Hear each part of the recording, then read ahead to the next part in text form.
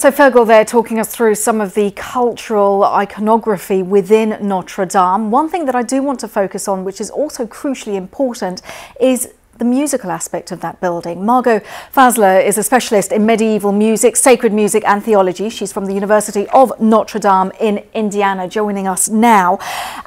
For those of us who are not aware of, say, the Baroque, the sung masses, the high masses that take place, just talk us through what you could hear in Notre Dame.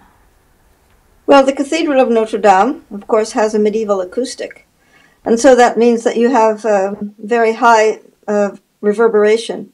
So it's excellent for chant.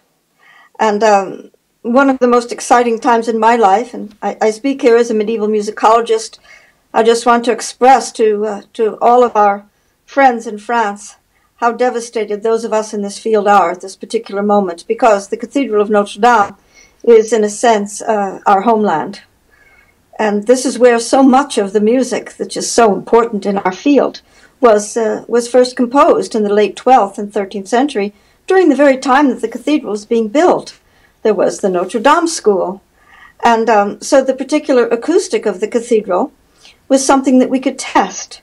It was over a decade ago that a group of us gathered, and we had a wonderful concert in the cathedral of music that was composed there.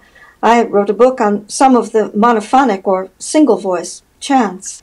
And it was one of the most exciting moments in my life as a music historian and as a musician to be there at the moment. I can remember as a young American graduate student, when I first finally came to Paris and saw the cathedral, I fell to my knees and wept. I mean, this is our building worldwide. So those of us who are in the field of music are heartbroken. This has to do as well with those of us who are organists, because since the 15th century there have been great organs in the cathedral, and I'm sure that that's one of the major losses. Olivier Latry, who is the organist there in charge of the cathedral now, must be totally devastated, as we all are. The great composer Louis Vierne was there from 1900 to 1937, and he died at the console. He fell over and made his final note with his face on the keyboard. So we have such a history of music in that building, and our hearts and our minds and our souls are going out to the people of France and of Paris today. Margot, we can hear the passion in your voice. What have we lost? Well, I mean, the art historians can tell you what we've lost better than I can. I keep thinking of those 13th century rose windows. But you know, that cathedral was begun by Louis VII. And I wrote a book on Chartres Cathedral, and his wife was Chartraine. And that's why Our Lady of Chartres is featured there in the sculpture. So this history begins right in the 1160s. And the major part of the cathedral took about 100 years to be built. So this is the very time when it was that musicians were creating so much new music for that particular cathedral, which was dedicated to the Assumption of the Virgin Mary. That is August 15th. And Louis VII had not been able to produce a male heir. And when he did, in 1165, it was Philip Augustus.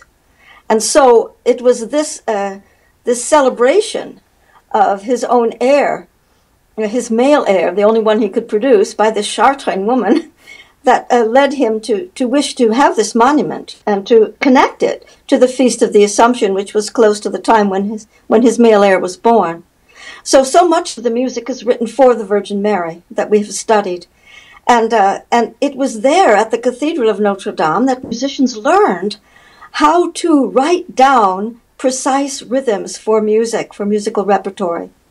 And so the place of this cathedral as a cradle of our musical guild is very much tied to the innovations that the composers of the Notre Dame School in the late 12th and 13th centuries led. And it's music that went throughout all of Europe. So for those of us who study European music, it's absolutely crucial. We find evidence of it in Scotland. We find it in Germany. We find fragments of this particular notation going out throughout Europe. And the music is glorious, of course. And so those of us who study music history, that's one of the things that we celebrate with our students and that we concentrate on. And we've always had that building where we could turn to it and think about its acoustics and think about the ways in which medieval music fit into it. You know, even though there have been many changes over time, we all know that. But still, to have it there has meant so much to us. So,